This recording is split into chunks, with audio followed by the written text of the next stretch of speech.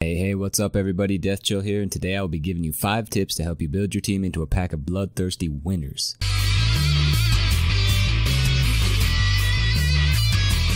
The great thing about pit people is that there are so many different variations when it comes to building your party, and that is a big part of the enjoyment that I get out of this game. Going around and collecting all these different characters and seeing what they bring to the table is a ton of fun, but there is nothing worse than thinking you have that perfect team and then you run into that enemy combination that completely shuts down your proudly made heroes and makes you feel like trash on the inside. You know which one I'm talking about. Well, hopefully by giving you some tips that I have picked up through my travels in the game, I can help you avoid this feeling. So let's kick things off with tip number 1. Have a versatile team. Try having someone in your party that has a specific role just for safe measures. Like having someone that can deal splash damage to the 33 zombies headed your way will help you take them all down at the same time and increase your chances of not getting overrun by those undead motherfuckers.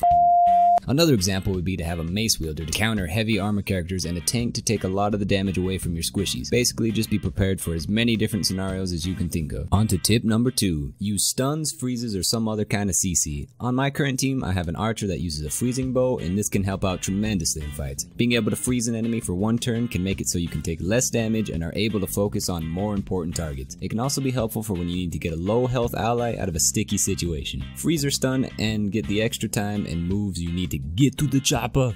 Alright, tip number 3. Have someone that can flank. Flankers are those that have good movement and deal a decent amount of damage. Their main goal is to get to the enemy's backline and destroy their ranged users. I like to use kobolds because they have a ton of move spaces and deal extra damage to archers. I will occasionally send my hair troll with them if there are a lot of ranged or a rainbow horse dumping on my, well, you know, everything. Moving things right along, tip number 4, which is also the longest tip, you don't need a cupcake. So go put it down, you fatty. No, I'm sorry. You have as many as you want. Having a healer is nice and may work for your team comp, but there are other characters out there such as the Hair Troll, Troll Mom, Vampirus, and Zombies that all have a certain healing aspect to them. Hair Trolls and Troll Mom can regenerate health each round. The Vampirus, or however it is pronounced, the little hairless cat looking things, leech health off of enemies, and the Zombies don't necessarily heal, but when they die, as long as nobody steps on the grave, they will spawn again in a few turns with a portion of their health back. These can all be good substitutes for not having a traditional cupcake healer. Another thing to go along with this is the level up system, which for those who don't know, gaining enough XP in combat levels up your character and completely restores their health, which I can't tell you how many times I've won losing fights with the help of this mechanic. So thanks a lot.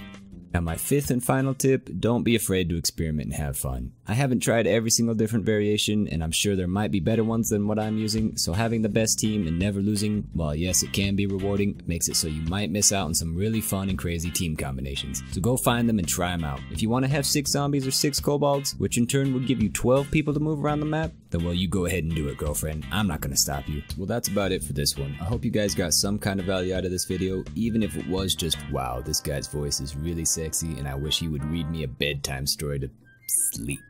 Nah, but seriously, thank you guys a ton for watching my video, and let me know some of your tips or favorite team comps that you guys have come across, and have a good one, and peace out, y'all.